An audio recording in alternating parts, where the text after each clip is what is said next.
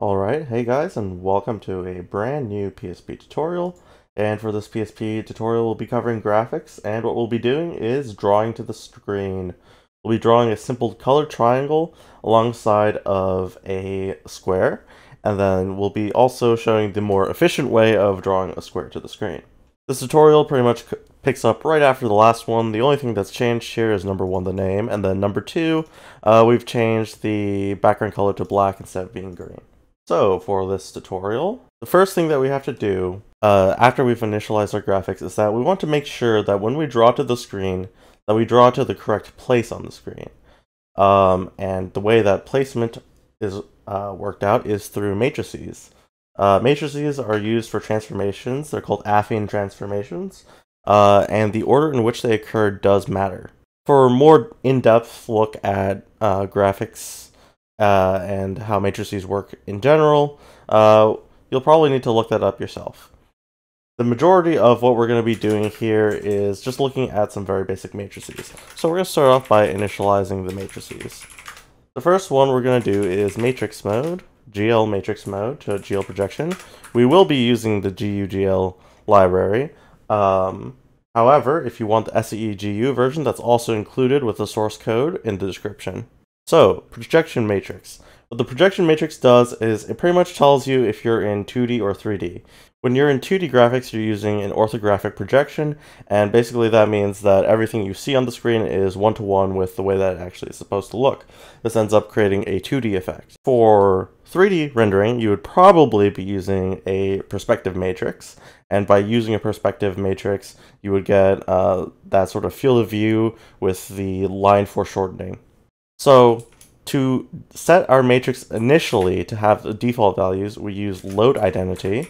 And what load identity does is it loads the default values for a matrix. And as you can see by the comment here, loading an identity matrix looks like this. And essentially, when you multiply together identity matrices, what ends up happening is that there is no result. So that's how we know that that matrix is inert and does not perform a transformation. We will then set our projection here to be in the orthographic mode. And the orthographic function here requires us to specify the left value, the right value, the bottom, the top, and the near and far value. So that's basically the minimum and maximum of the X, Y, and Z axis. So you're basically defining a box in which you want everything to be in. Since we're doing 2D, the Z matrix really doesn't matter here. So we can go ahead and set up our matrix. In order to set it so that everything doesn't look skewed, we're going to use 16 by, we'll be doing 16 by 9, which is the ratio here for both, for the X values. For the Y values, everything will be localized to -1 to 1. And for the near and far plane, we'll do -10 and 10.0. Near and far will have a lot more value to you when you're using perspective. For the other matrices, we have the view matrix, which is useful for camera transformations. So this would be like the position of your viewer, where they're looking, etc. And then we can also initialize the model matrix. The model matrix is one that you'll be interacting with probably the most of all of these, and what it does is it sets the position of the current model. We're also going to create a small helper function here, and we're going to call it void.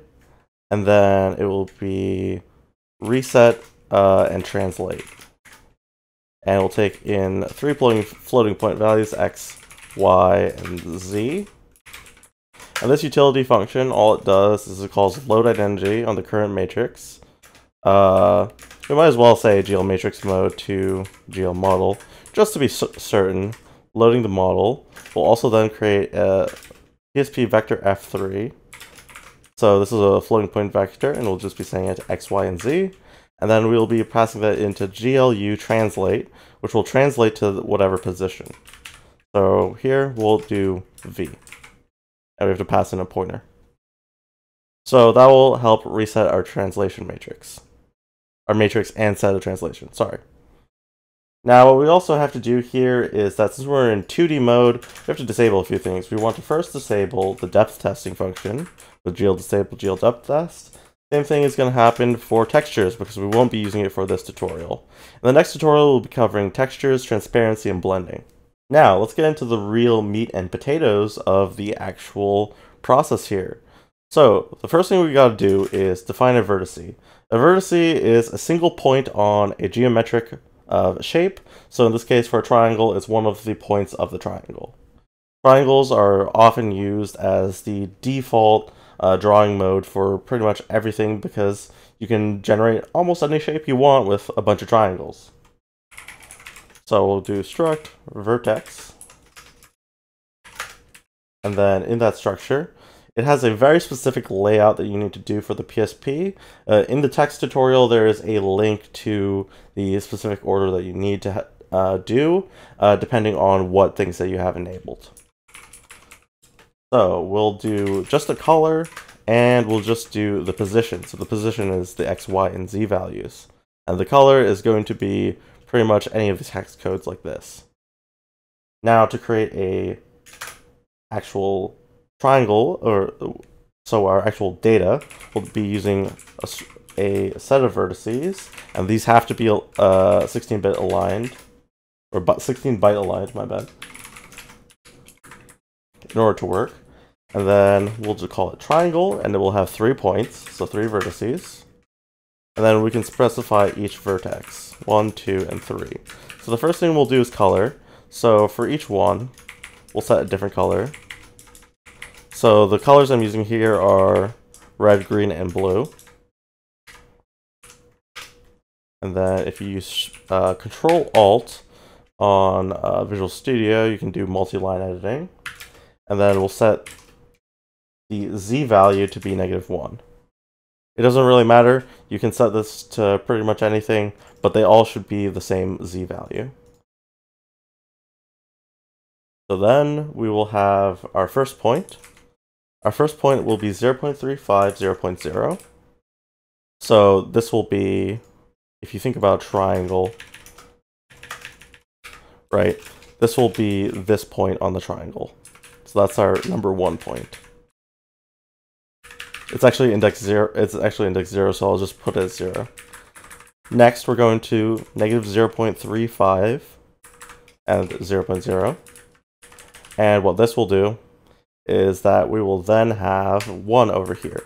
So as you guys can see, our winding order ends up looking like this. So we're going from 0 to 1, and then we have the next one, which is 2. And so that will be at 0.0 and 0.5. And then we'll basically be going upwards. I'm not really sure how to express that. But yeah, we'll be going upwards. To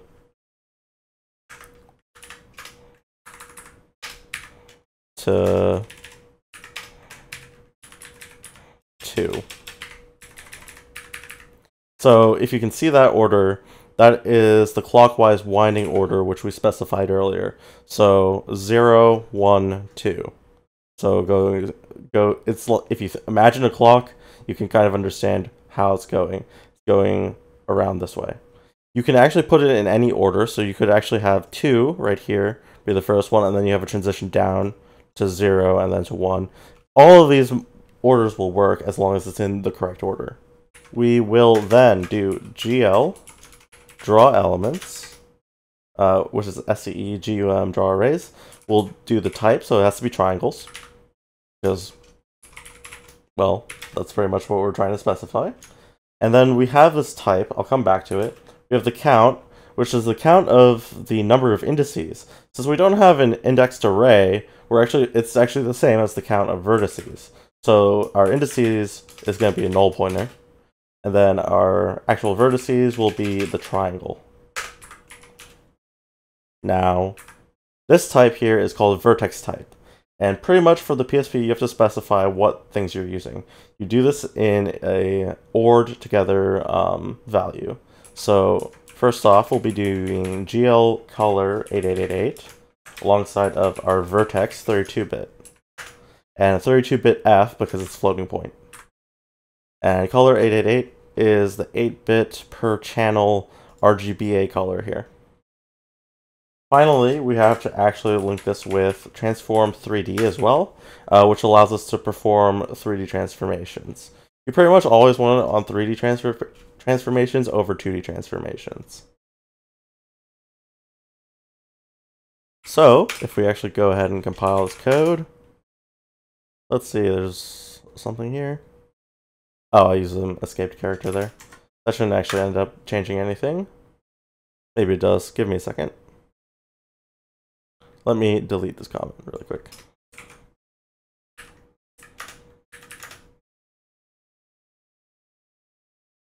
Oh, I see. I have made a slight typo up here.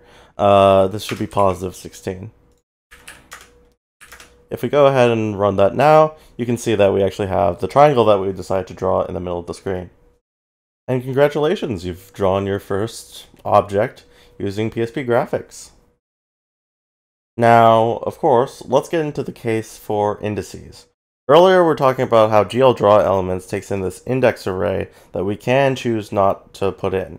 However, why would you use it? So, the first sort of example here would be in the case where we would want to draw a square, for example. So if we just go ahead and take a look at it, a square will need 2 right triangles. So we'll do square 6. And pretty much, let's do same colors here.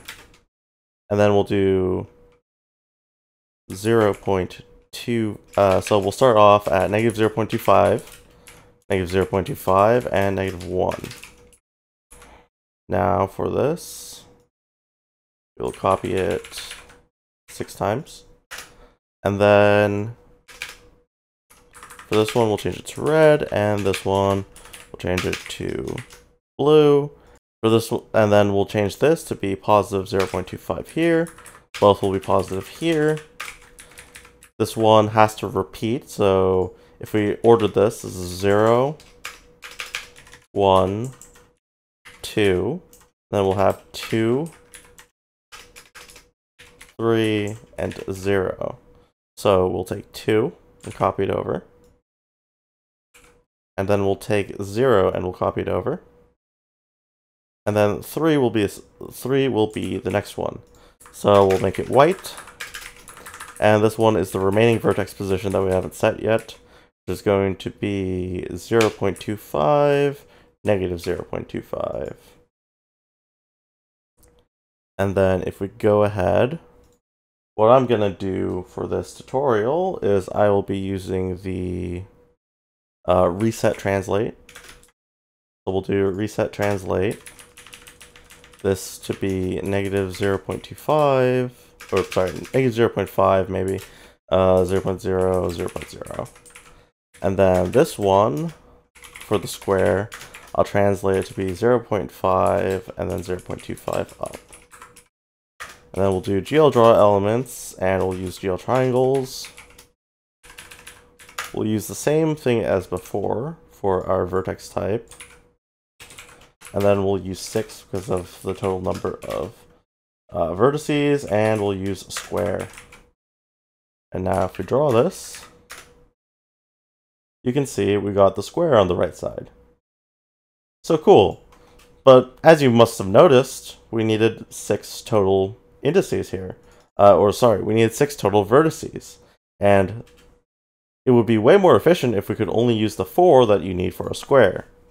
So this is where indices come in.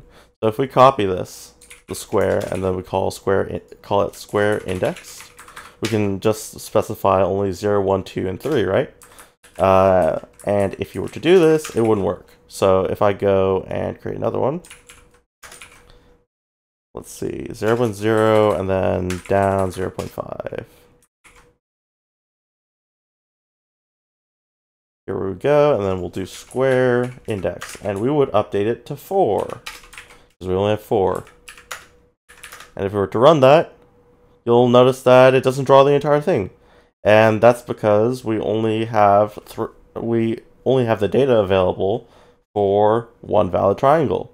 The next one doesn't really make a triangle, so you can't really use it. So where this comes into line, we'll go ahead and create an unsigned short with the same alignment attribute. And we'll call this our indices.